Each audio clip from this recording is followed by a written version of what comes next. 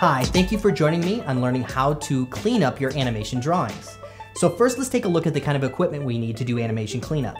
I have here my animation desk, have an animation disc in the center, and it is backlit. That is ideal for doing animation cleanup. Now, if you're on a budget or you're a student, you can go down to your local craft store, pick up this light box for about $50, and you can go online and pick up this round peg bar for about $5. Now, I use Animation Bond like this. It's pretty expensive. It runs about $30 to $40 per ream. So again, if you're on a budget, you can use standard copy paper and 3-hole punch and this round peg bar, and they'll work great together. So now let's put our drawings down on our peg bar and let's take a look. All right, this is a fairly typical animation rough drawing. It's very sketchy. We've got lines that are kind of going on top of each other, making the drawing very muddied. So it's hard to tell once we get down to in-betweening where these lines are coming from and where they're going to go. So essentially, we are going to trace this drawing with very precise lines so that way it helps us for the in-betweening process. So let's get started with that. We're gonna take our blank sheet, place it right over the top of this on our peg bar. And the first things you want to do is make sure to write down the drawing number. So if we drop our drawings, we know what in sequence this drawing goes. And we also want to copy this little chart up here in the corner called the timing chart. Now you don't have to trace it exactly, but you want to make sure to keep it accurate to the original so that way we know down the line how we're going to use this chart.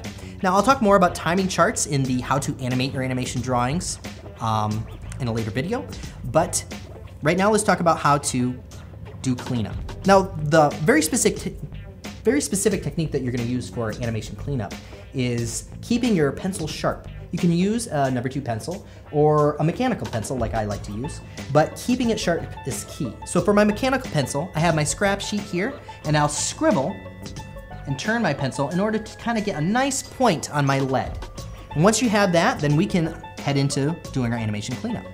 Now, looking at this drawing, we want to use the natural mechanics of our wrist to do these lines. We can use our fingers, but those are very fine muscles and it's harder to control rather than just the mechanics of moving our wrist.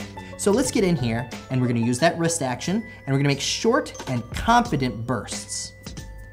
You're gonna wanna make sure to taper your line so that way the edges are very thin and the middle is very thick. And they're gonna string together to make it look like a long, continuous, cleaned up line.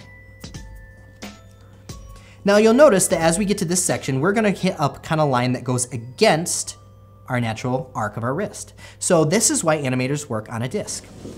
We can turn and then continue to use that wrist action. It's very convenient. Now you can do this on your light box at home. You can still turn your drawings on your animation peg bar and make that wrist action work. Now, once you've hit all parts of the drawing, you'll have a nice cleaned up drawing with very clean lines, and you'll be ready to move on to your next cleanup drawing. So thank you for joining me on learning how to do animation cleanup. If you'd like to learn how to do animation in-betweening, that'll be in the next video.